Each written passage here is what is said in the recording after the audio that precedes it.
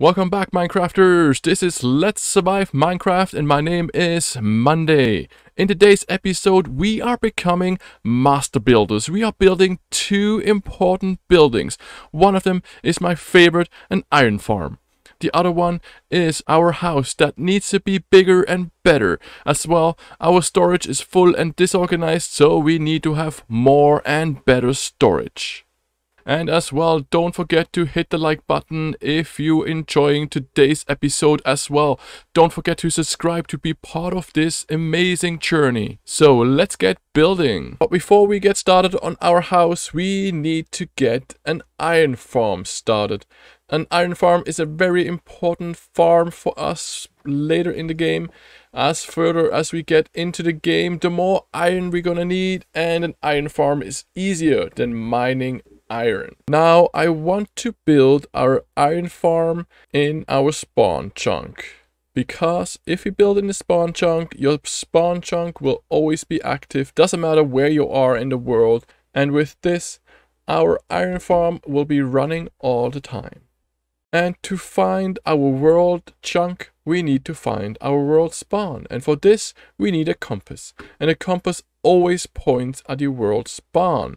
And you have to keep walking around, follow the red arrow until it starts spinning around. Here we go, we start spinning backwards, so our world spawn is somewhere around here. Now to find the proper chunk, we have to press F3 and G, and it will show our chunk. So this world spawn is right at the edge of this chunk here, yes. So I would say this here is our world chunk. And we're going to build our iron farm in here. We are close to a village, but we are not close enough to a village to actually interfere with the iron farm. So let's get building. I already built a chest right here with all the items that we need. We are following today a tutorial from Waddles, and I'm going to leave a link in our description below. Alright, so let's get started. I mapped out our world chunk to ensure we are staying within it. This farm is quite small and simple to build and doesn't need too much space, so we should be fine with staying within the chunk. The complicated part of this farm is moving the villagers and finding a zombie villager to move into this farm as well. So to start with, we are gonna go 5 blocks. That's 2, 3, 4, 5, and then we are having slabs that go around the 5th block.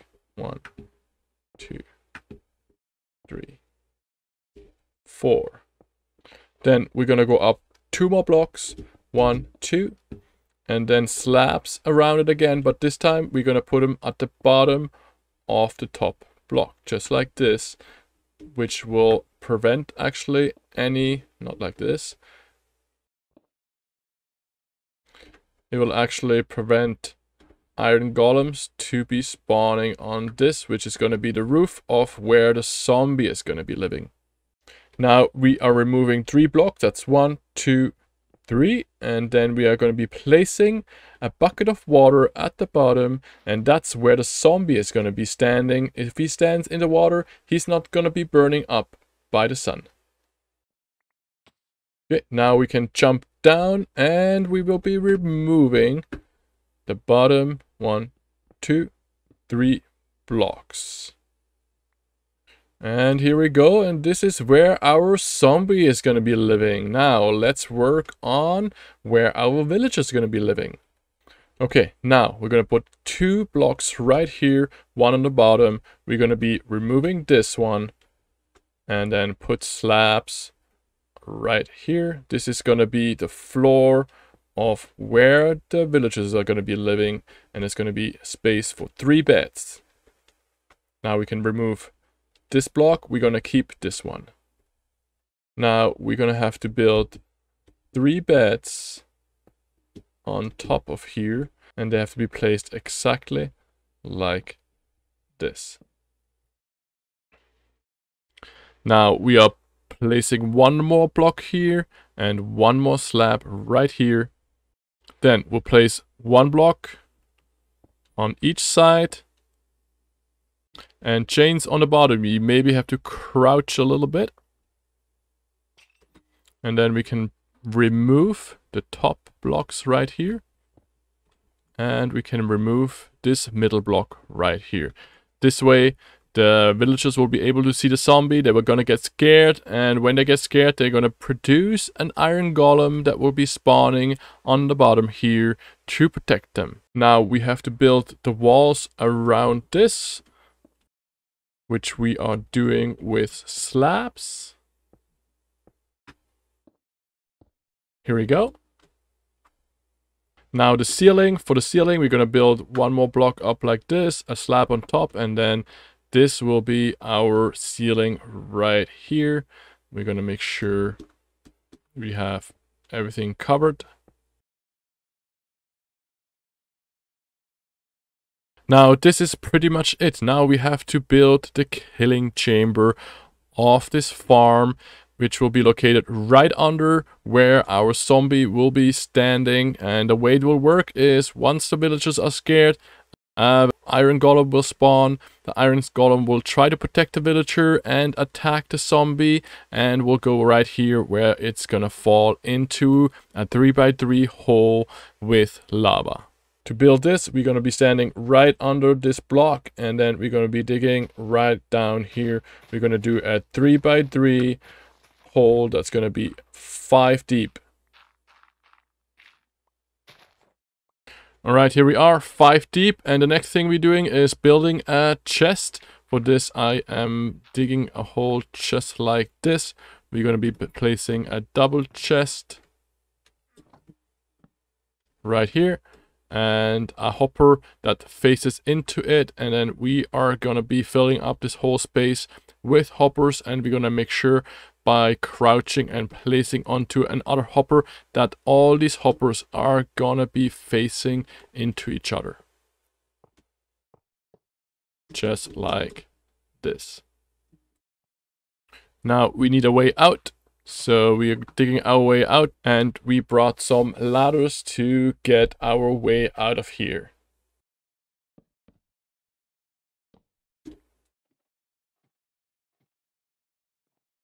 The next thing, we need to place some signs, just like this.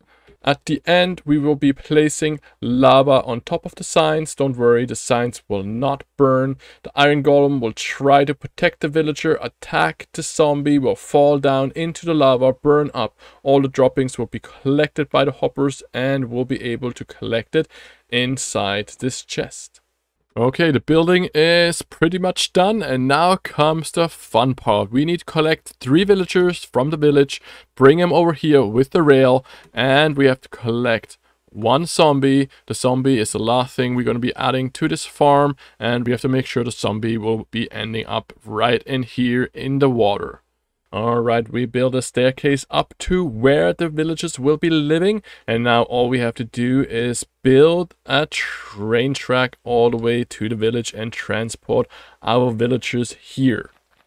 When placing rails up the stairs, we need to ensure we use powered rails, and the powered rails need to be powered by some sort of redstone power source. So today we are using a redstone block that we are placing down here. And this will power the rail, and the minecart will be able to run to the top with no problem. Now, let's build a train track all the way to the village.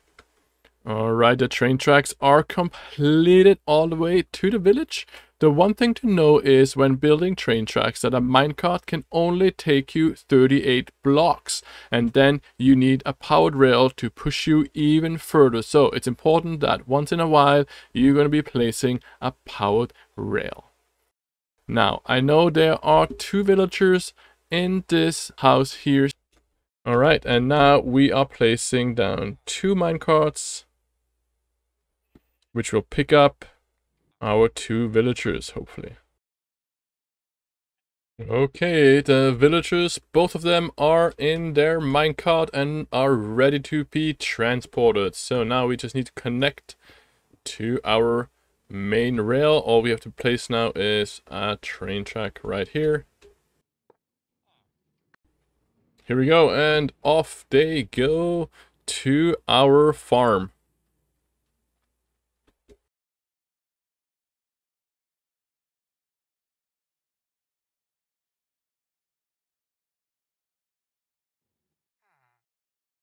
Alright, 3 villagers have made it in. We're gonna break all the mine carts, and now they are in place, and we can break down the whole track. Now with the villager in place, we need to make sure we're ready for the zombie, and it's getting dark, which is perfect. We want it to become nighttime where we're gonna be able to capture as zombies. So we first have to put a trapdoor down right here. Open it up. We're gonna build some temporary blocks around here, so we can hopefully capture a zombie right here. We're gonna close this so the zombie will stand on it, and then once he's on it, we are opening the door. Now we have to be careful that we are not gonna get any creepers to follow us, but we do have some villagers here, and the zombies will come for the villagers, so we should be able to get some.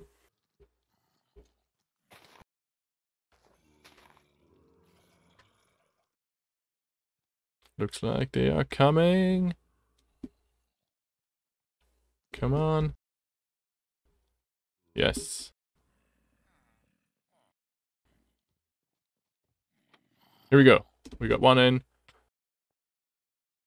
Alright, now it's time to put on the name tag. Here we go. We're going to remove the trapdoor carefully, and we're going to replace it with another slab. Here we go. Now we can remove all the blocks up here. The farm is going, and as you can see, we already have our friend the iron golem spawning.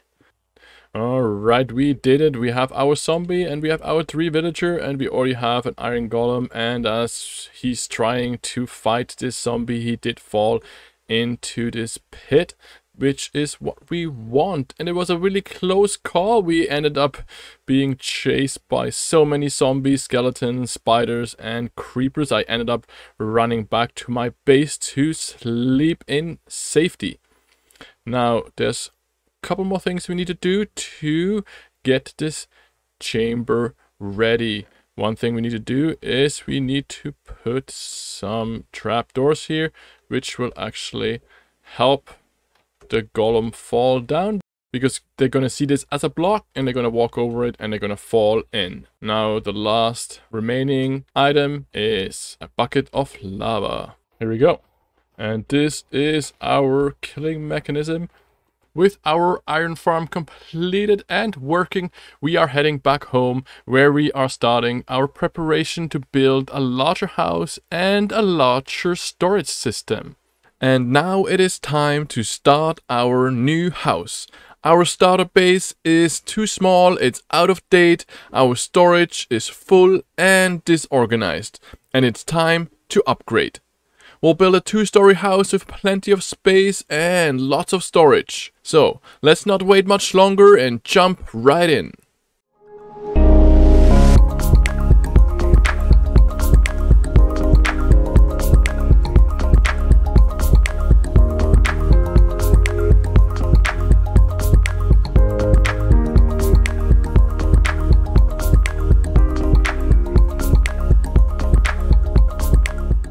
And here we go, our house is done. I did a little bit more of terraforming around our house, but overall I'm very happy with it.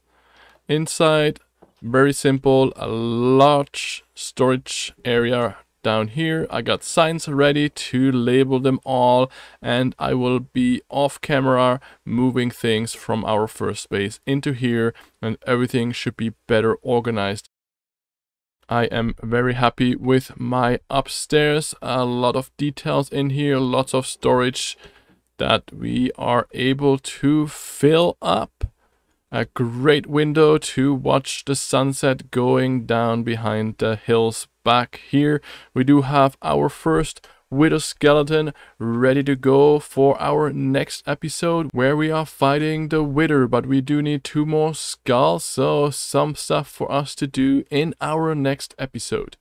Now a little bit of a bedroom here. Oh, it's empty. We gotta find some decor for this little planter here, our bed.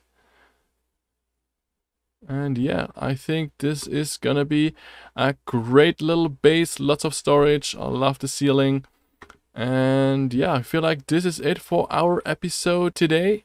And again, if you don't want to miss anything in the future, subscribe to my channel today. And if you have learned something new today, please leave a like below. Now, we had a lot of fun today. We got a very important farm, the iron farm, that is running just behind us. It should be running all the time, and it should give us lots and lots of iron in the future. And I finally was able to build a proper house for us, as well as a better storage that will last us for quite a bit of time.